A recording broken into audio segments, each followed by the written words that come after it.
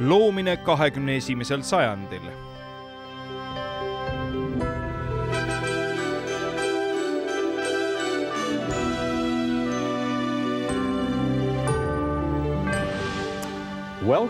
Tere tulemast saatesse Loomine 21. sajandil.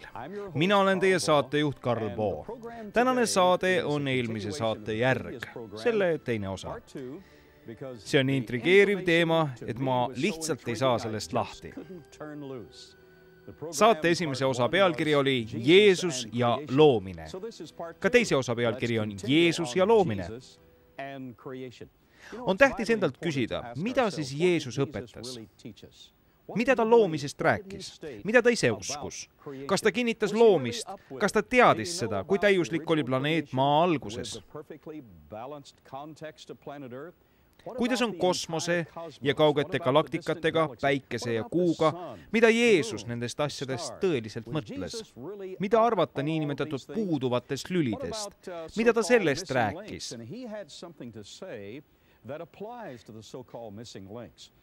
Näiteks Arhopeter 1, mis on nimetatud vahelüli roomajate ja lindude vahel. Vaatame, mida Jeesus sellest teemast rääkis ja mida ta teistest eluvormidest rääkis. Nagu Leviathan, keda Vanas Testamendis kirjeldatakse. Leviathan on arvatavasti müütiline olend. Mida rääkis Jeesus Piibli kirjutiste ajaloolisest aspektist?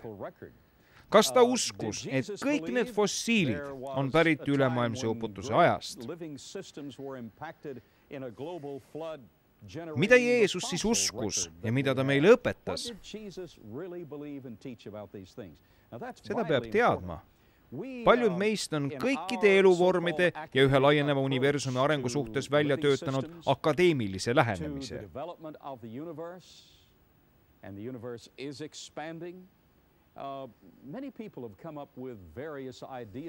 Paljudel on selle kohta väga erinevaid ideesid.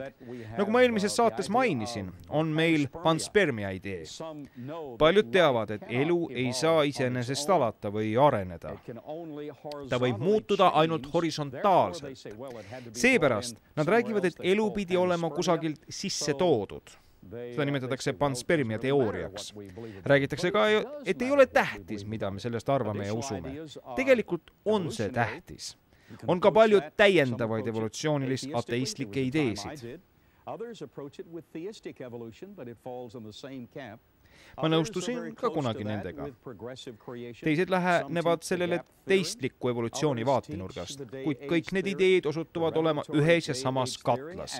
Paljud toetavad progressiivse loomise ideed, mõned õpetavad sõnasõnaliste päevade teooriad, mõned päevaajastu teooriad. Me ei pea ka unustama neid, kes õpetavad, et piiblikirjutised on tavatult täpsed ja et loomine ei toimunud nii ammu. Mida rääkis Jeesus kõikide nende asjade kohta? Me peame kindlasti teadma, mida õpetas Jeesus. Peetrus kinnitab Uues Testamendis, et Jeesus ei teinud pattu. Ka Paulus väidab seda. Ja Johanneski nõustub nendega. Temas ei olnud pattu. See tähendab, et Jeesusel ei olnud mingeid vigu. Ta suutis tungida idee olemusse ja ta oskas avada selle sisu. Kuidas me seda teame? Me teame seda Piiblist, sest Pühakiri väidab, et ta on Jumala igavene poeg. Enne seda, kui me ise ta Kolgatale viisime, rääkis ta imelisi asju. Ta teatas, enne Abrahami olin mina, sest mina olen. Ta on alati olemas olnud, sest ta on Jumala igavene poeg. Ta jälgis kõiki ideesid ja kõikide ühiskonna käsitluste ja printsiipide arengut. Ta oskas eristada lille umbrohust ja ta mõistis seda kõike. Jeesuses Kristuses on ainult absoluutne tõde. Temas ei olnud ühtegi viga. Paulus kirjutas Timoteusele, 1. Timoteuse 3:16. Jumal on avalikuks saanud lihas. Me peame teadma, mida pidas silmas Peetrus. Jeesus elas nii, nagu Jumal tahtis, et inimene elaks.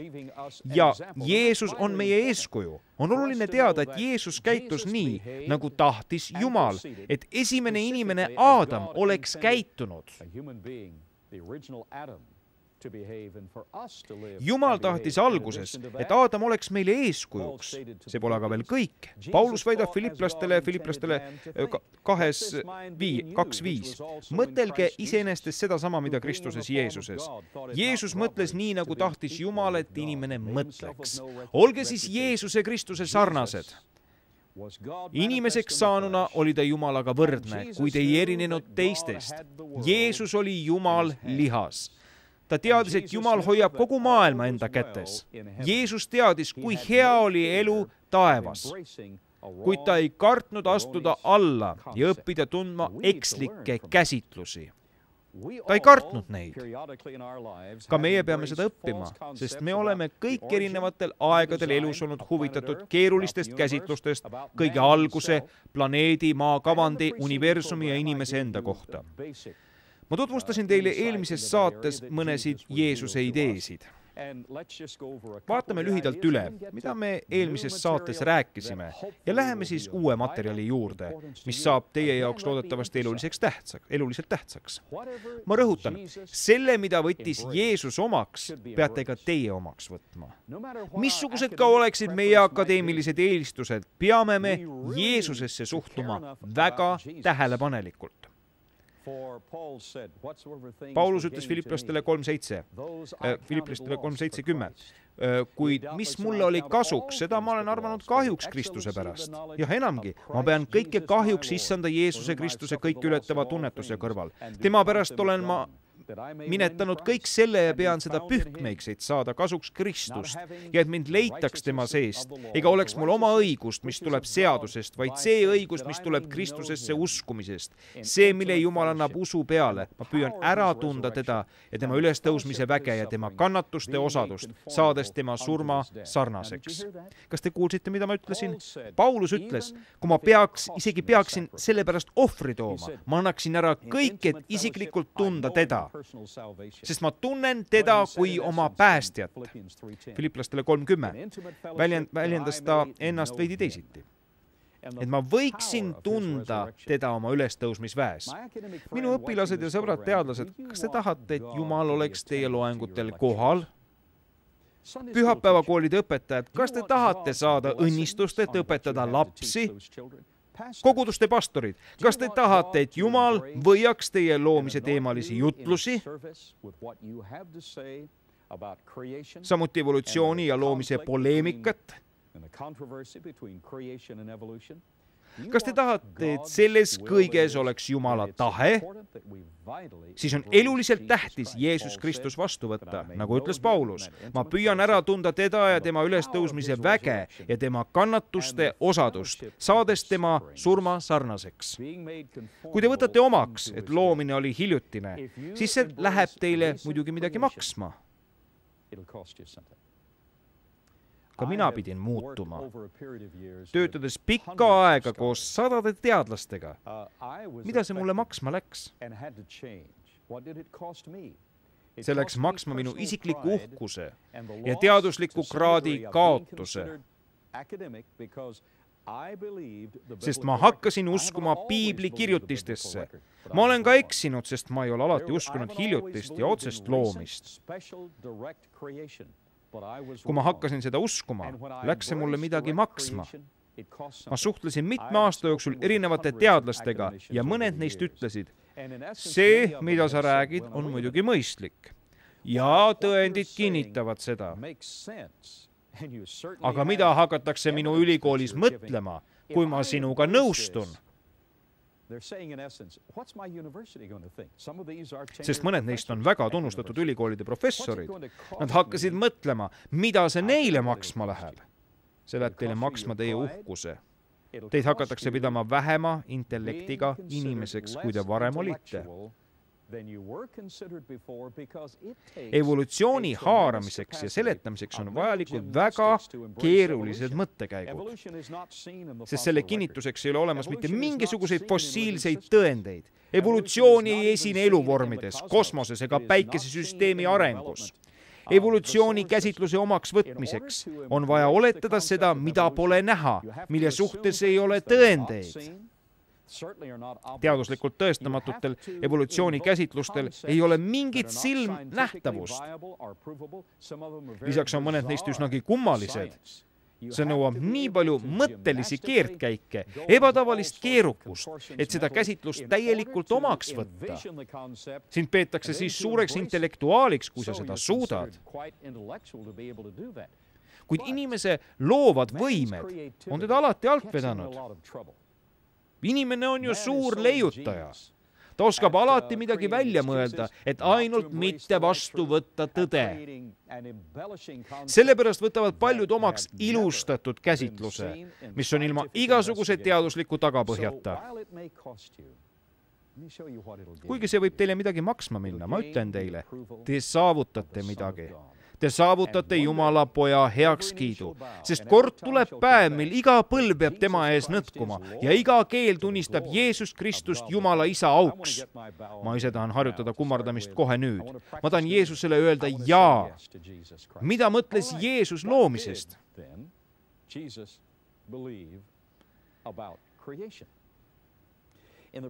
Ma seletasin eelmises saates nende kahe plakati sisu. Kõigepealt võttis Jeesus omaks loomise ajaloolised kirjutised. Piiblis on öeldud, et alguses lõi Jumal mehe ja naise, Matteuse 19.4. Loomise algul tegi Jumal inimese meheks ja naiseks. Üks hetk nüüd, kui ta võttis omaks loomise ajaloolised kirjutised, uskus ta, et tegelikult oli olemas kummaline müütiline olend nimega Leviathan. Seda kirjeldatakse Piiblis Hiobi raamatus 42. peatükis. Sellest ma tahangi täna rääkida. Tulevikus ma pühendan nendele tuldpurskavatele koletistele terve saate.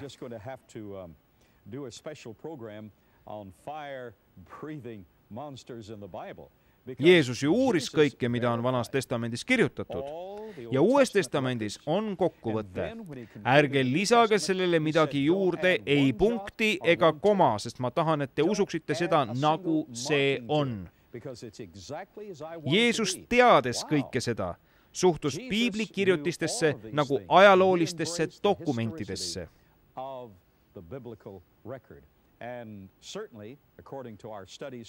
Ja muidugi, nagu see vastab meie tänastele teaduslikele uurimistöödele, ta võttis omaks nii planeedi Maa kui kogu kosmose loomise. Alguses lõi Jumal taeva ja maa. Seega on tähtis teada, mida rääkis Jeesus. Ta ütles, et see on täpne ajalooline dokument. Ma tunnen paljusid teolooge, kes üritavad Jumala sõna kommenteerida, eirates Piibli ajaloolist tähendust. Kui te seda teete, te olete väga libedal pinnal. Ma ütlesin saate esimeses osas, mille pealkiri on Jeesus ja loomine, et Jeesus uskus, et mees ja naine olid loodud loomise alguses. Nad ei ilmunud 16 miljardit aastat tagasi peale nimetatud suurt pauku. Ta ütles Markuse 10.6. Loomise algul lõi Jumal inimese meheks ja naiseks. Uurime lähemalt ühte aspekti, mida ma eelmises saates mainisin. Me oleme teilt juba saanud väga palju kirju ja elektronsõnumeid ning see rõõmustab mind väga. See saade inspireeris mitte ainult pastoreid, vaid ka paljusid teolooge, kes pole endalt kunagi küsinud, mida siis Jeesus õpetas selle kohta, mis tänast põlvkonda peegeldab?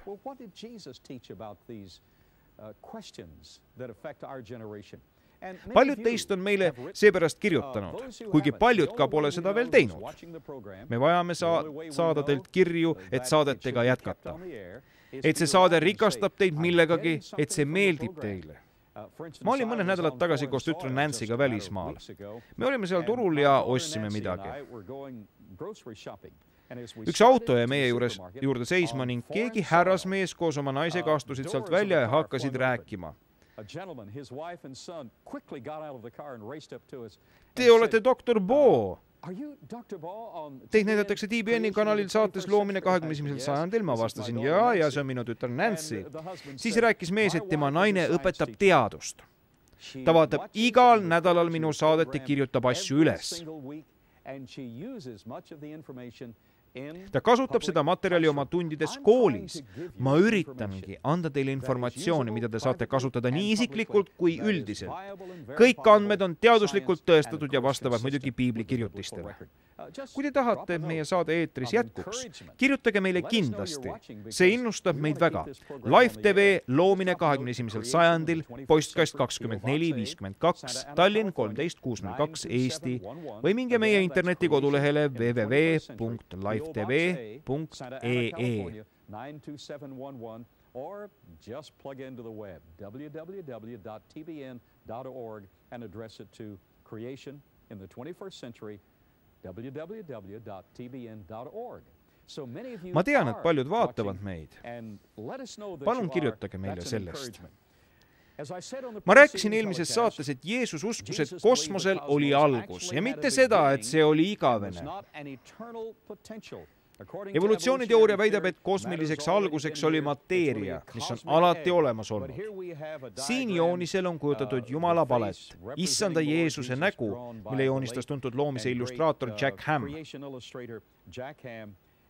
Me lisasime selle joonisele natukene värvi juurde, et paremini näha, kuidas looja lõi oma hääle ja energiaga kõik maailmad.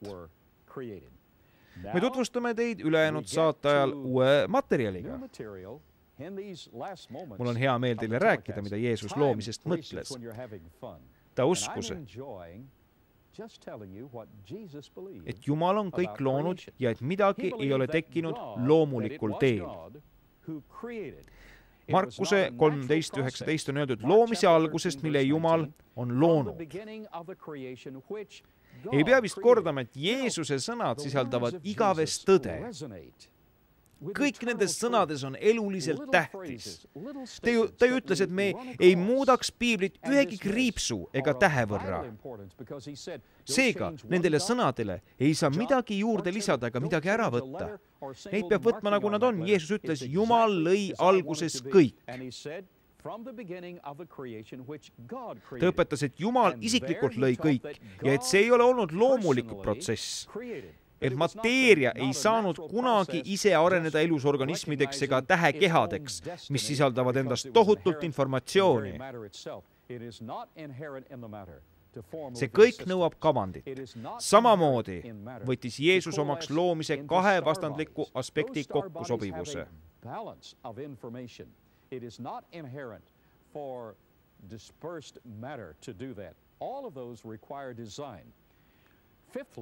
Samamoodi võttis Jeesus omaks loomise kahe vastandliku aspekti kokkusobivuse. Esimese Moosese esimeses ja teises peatükis. Ta tsiteeris esimese Moosese 1.27, 2.24 ja Matteuse 19.4-6, kui ta ütles, et Jumal lõi mehe ja naise, rajas nende kodu ja tegi neist ühe liha. Ta viitas nendele kahele aspektile palju kordi. Ma seletan, mida ma silmas pean. Toetudes evolutsiooniteooriale, üritavad mõned inimesed väita, et tegelikult oli kaks loomist. Nad käsivad vaadata paremini esimese Moosese esimesse peatüki, kus luuakse ka inimene. Edasi me loeme, et inimene loodi teist korda. Meil on siin inimese loomise kaks vastukäivat aspekti. See ei ole tõsi. Selle käsitluse pooldajad ei ole pööranud tähelepanu sellele, et Jeesus suhtus nendesse kahte aspekti kui ühesse.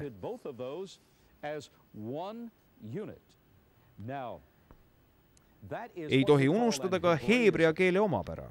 See tähendab, et mõned järeldused on heebrea keeles tõepoolest õigusliku dokumendi staatuses. Ma seletan seda. Kui me avaldame mingi tehnilise dokumendi, me alustame pealkirjast tiitritest, mille järel tuleb abstraktne sisukord. Selles avalduvadki põhielemendid. Abstraktse sisukorra järel tuleb sissejuhatus. Selle järel tuleb põhiosa, mis koosneb 3 või enamast punktist. Seejärel on lõpetus. Kõik ongi heebrea keeles nii esitatud. Kõike tehakse automaatselt sel viisil. Me näeme abstraktses sisukorras kogu konteksti ja see on ebatavaliselt viljakas viinamarjakobara taoline informatsioon, mille Jumal on pannud juudi geneetilisse koodi. Alguses oli see Aadamas, siis Abrahamis. Ka meil on see olemas.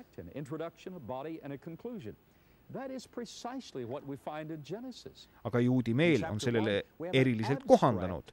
Me näemegi seda esimese Moosese raamatus 2, teises peatükis, kus me tuleme taas inimese loomise spetsiifika juurde, sest ta oli loodud Jumala kuju järgi. Jeesus ei surnud ju, et päästa taimi, kuigi ta rääkis, vaadake neid lilli väljal. Nad ei ketra ega koo, aga nad on rohkem ehitud kui Saalomon. Jeesus hoolitses ka nende eest. Tal ei olnud nad ükskõik. Kuid ta ei surnud nende eest. Lõppkokkuvõttes saavad kogu universum, nagu ka kõik elavad olendid taevaga lepitatud. Jeesus suri, et päästa Jumala kõige imelisem looming, inimene. Seepärast võttis Jumal iseenesele inimese ihu. Loomisloo teises osas kujutataksegi just seda erilist detaili. Jeesus õpetas, et see kõik on ühilduv. Jeesus uskus, et kõik loodud asjad ja kõik loodud liigid on muutumatud. Mõni ei tahaks seda teadvustada, aga Jeesus uskus, et üks loodud liik ei saa üle minna teiseks. Matteuse 7:16 ütles ta, ega viinamarju korjata, kibuvitstelt ega viigimarju ohakailt. Igal liigil on oma määratus, oma piiratus. Samas toimub ühe või teise liigi piirides teatud muutusi.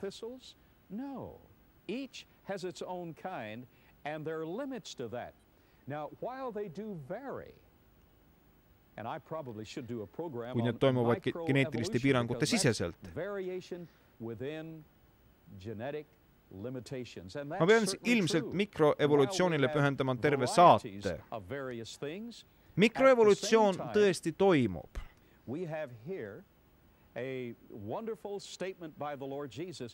Issand Jeesus väljendas seda mitmekesisust suurepäraselt. Ega viinamarju korjata kibuvitstelt ega viigimarju ohakailt. Igal liigil on omad piirangud. Räägime sellest veel. Mida rääkis Jeesus veel loomisest? Ta uskus, et Jumal, kes lõpetas oma töö 7. loomispäeval, hingas.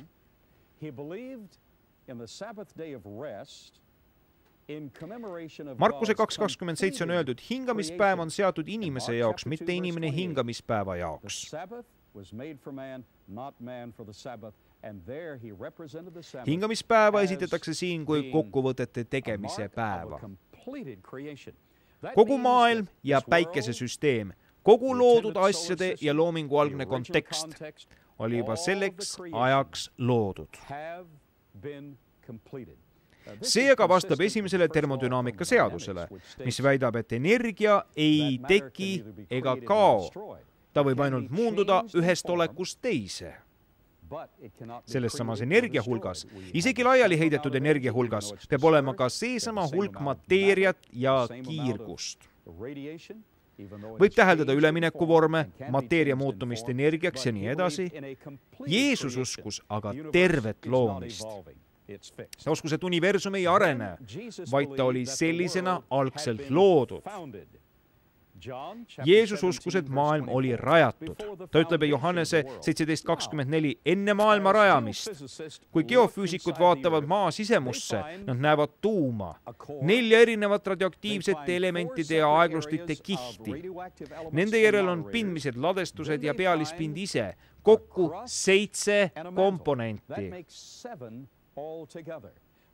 Maailma kavandisse on pandud need elemendid, mis moodustavad nii maa kui kogu universumi. Nad on kõik eluliselt tähtsad ja iga üksiku aatomi tuuma ümber tiirleb 7 elektroni. Meil on siis maailma rajamise alus. Meil on diagramm, kavand, järjekindel plaan. Jeesus uskus, et ka päike kuulub Jumalale. Ta ütleb Matteuse 5:45, tema laseb oma päikest tõusta. Päike on Jumala poolt loodud ja teeb seda, mida Jumal tal käsib teha. Igal üksikul elemendil on oma eriline Jumala enda poolt määratud eesmärk. Jeesus võttis omaks kirjutised, et Jumal pani linnud õhus lendama ja dinosaurused maa peal elama. Esimese Moosese 1:30. Kõik loomad maa peal, kõik linnud taeva all. Salmis 29 ütleb Jumal, ma annan teile kõik seemed kandvad taimed kogu maal, kõik puud, mis kannavad vilja. Matteuse 6.26, pange tähele taevalinde, teie taevane isa toidab neid.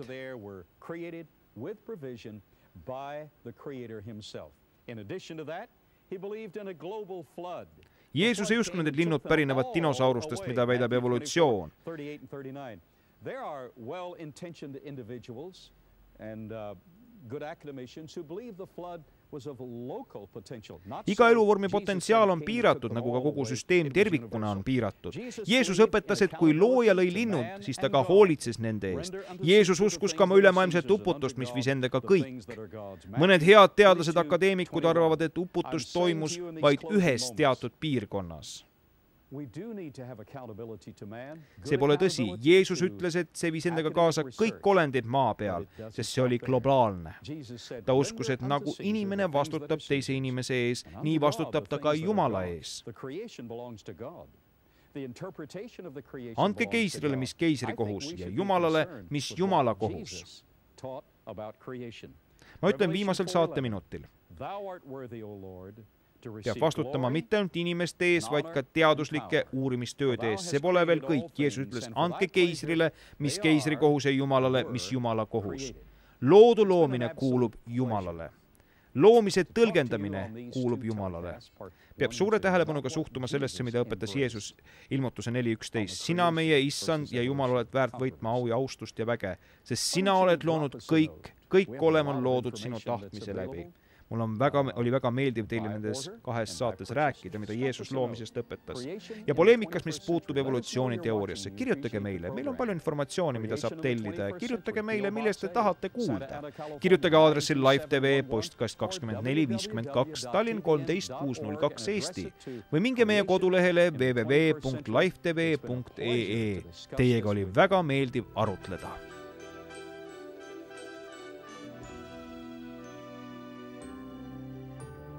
Saade on dubleeritud Live TV stuudios.